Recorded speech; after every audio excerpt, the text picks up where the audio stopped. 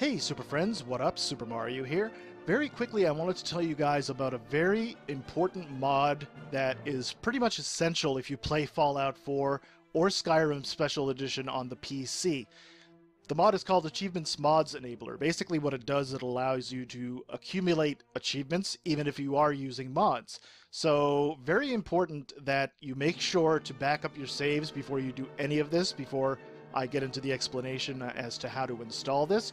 This is something that has to be done manually, and as such, since most of the mods that or a lot of the mods you'll need are actually requiring Fallout 4 script extender, it is essential that you keep your Fallout 4 script extender updated. Even though it doesn't really say that in the mod author's description, I still strongly recommend that you do this.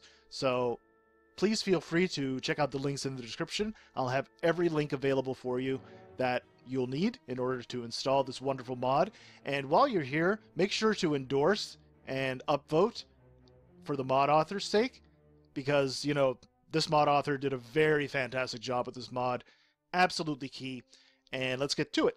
Okay, so as I said, you'll need to make sure that Fallout 4 script extender F4SE is completely up to date.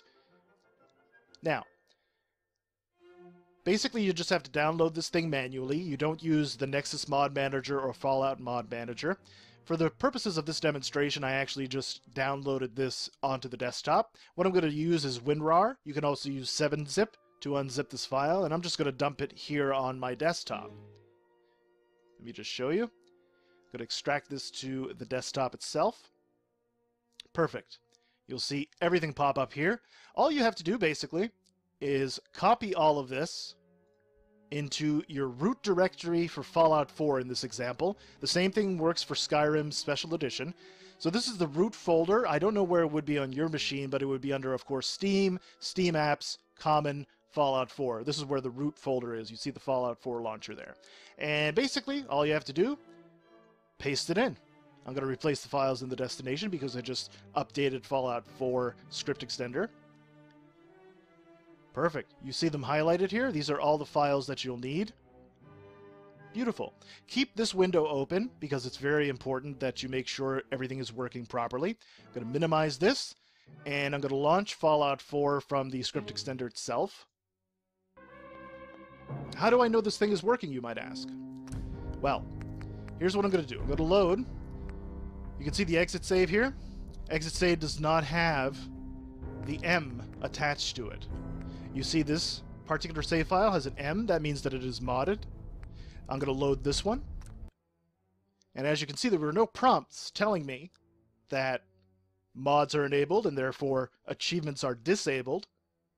So all that being said, we're just going to wait for this bad boy to load. There you go.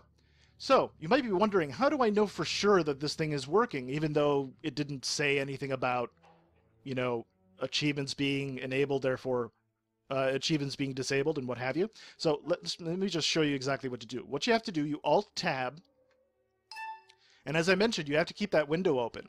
The reason you have to keep this window open is you're looking for this file, the third one down it should be. It's called Achievements Mods Enabler Log.